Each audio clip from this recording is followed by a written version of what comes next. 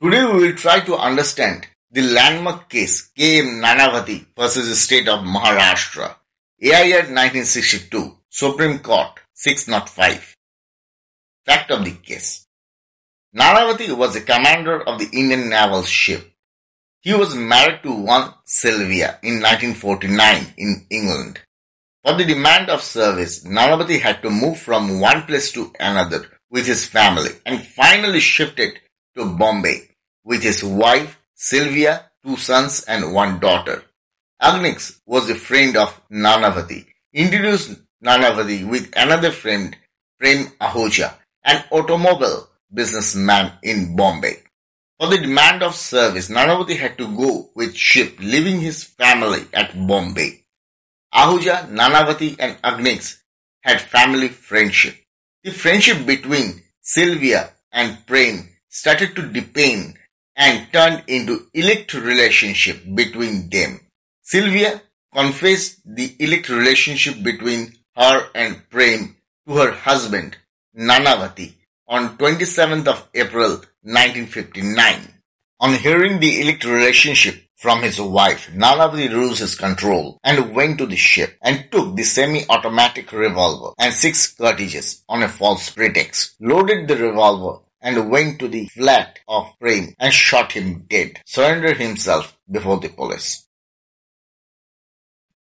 Decision of the trial court and high court. NANAVATI was charged under section 302 and 304 of the Indian Penal Code before the jury and the session judge at Greater Bombay. It was decided at a ratio of 8:1. The jury held that NANAVATI not guilty because no man can hold himself if his wife indulged in illicit relationship as Sylvia.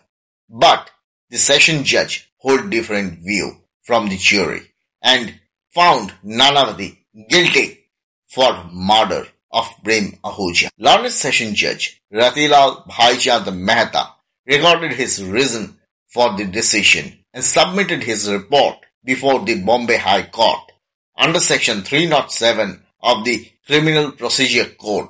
The decision of the trial judge was challenged by NANAVATI before the Honorable Bombay High Court. The Honorable Justice Shilat and Nayak hold the similar view of that the offence amount to murder. It can't be reduced to culpable homicide not amounting to murder. NANAVATI found guilty and sentenced him rigorous imprisonment for life.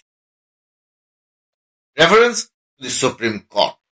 NANAVATI, being aggrieved with the decision of the Honorable High Court at Bombay, preferred an appeal before the Apex Court. The contention and argument forwarded by the appellant are: 1. There was no power conferred under subsection 3 of the section 307 of the Criminal Procedure Code of the High Court to turn down the verdict of the jury. 2. The verdict or decision of the jury was set aside and not kept for further reference. 3. The accused caused the crime under grave and sudden provocation, as he has gone through in this situation. The offence does not fall under the category of murder under section 302 of the Indian Penal Code. Rather, it falls under the category of culpable homicide not amounting to murder. Verdict by the Supreme Court. To reach the decision, the Apex Court has turned each and every stone from the ashes of fact and evidence to analyze while considering the argument of the appellant that the offence was committed out of the grave and sudden provocation. So the accused must get the benefit of the exception number 1 of the section 300 of Indian Penal Code. Sylvia confessed about the illicit relationship with Prem Ahuja to her husband NANAVATI in her home when Prem was not present. It can be presumed that for the moment NANAVATI had lost his control. After hearing the illicit relationship, NANAVATI sent his wife and children to the cinema and thereafter went to the ship and took semi-automatic revolver and 6 cartridges with false pretext. NANAVATI left his house for ship to collect the weapon around 1330 hours From ship he went to the office of Prem Ahuja. As he did not find him, so Nanavati went to the flat of Ahuja around 1620 hours. Nanavati straight entered into the bedroom of Ahuja and shot him. Now, the time when Nanavati left the house was 1330 hours, and the time when he reached the flat of Prem Ahuja was 1620 hours. So there is a clear gap of 3 hours. It was sufficient time to regain the control for Nanavati. So it did not attract the exception number 1 of the section 300 of the Indian Penal Code. The Supreme Court held that the decision taken by the Bombay High Court that the offence tantamount to murder and the punishment of rigorous imprisonment for life was correct.